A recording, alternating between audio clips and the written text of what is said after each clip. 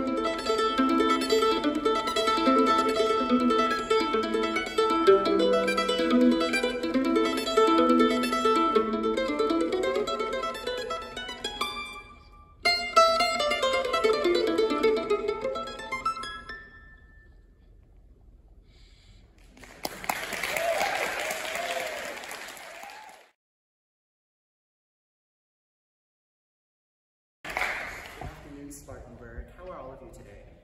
Great. Good? Okay, good. My name is Dexter Doris. I am here with the lovely Carrera Stamile. How did you guys like that Isai? Wasn't it amazing? She's so good, right? So I met Carrera not too long ago in February. We both knew each other from this thing called From the Top, which is a non-profit organization that is dedicated to bringing together the best youth instrumentalists inside of the whole entire country, and they get them to play together on their radio show, which you can listen to actually. You can check them out on the internet at fromthetop.org, and you can also listen to them as well on SoundCloud and other radio platforms. So it's been great to play with her. She's been an amazing colleague. So now is my turn to take the stage for a solo, and I wanted to explain a little bit about what this piece is. The name of this piece is Stomp. Yes, S-T-O-M-P in all capital letters, and there's a good reason for that. First of all, this piece was written by Jean Corleano. Some of you may know that name because he was the person that wrote the soundtrack for The Red Violin. Very famous film. I suggest you see it. Aside from that though, people loved his music so much that they wanted him to write for competitions.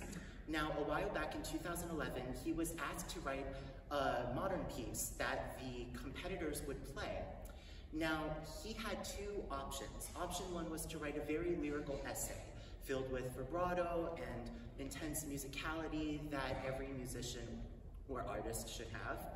Or option 2 was to create a very short, technically challenging piece that features all of the standard virtuoso techniques of violin playing.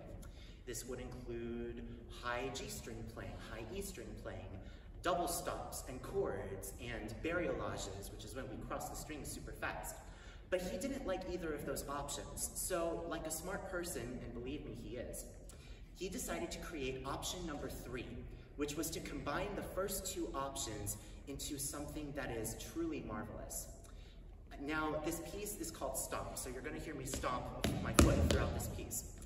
But aside from that, he introduces a really cool technical challenge called scordatura, which is when a composer will oftentimes ask an instrumentalist in their sheet music that they use to play the piece to tune their strings up or down to the pitches that they want them to play at.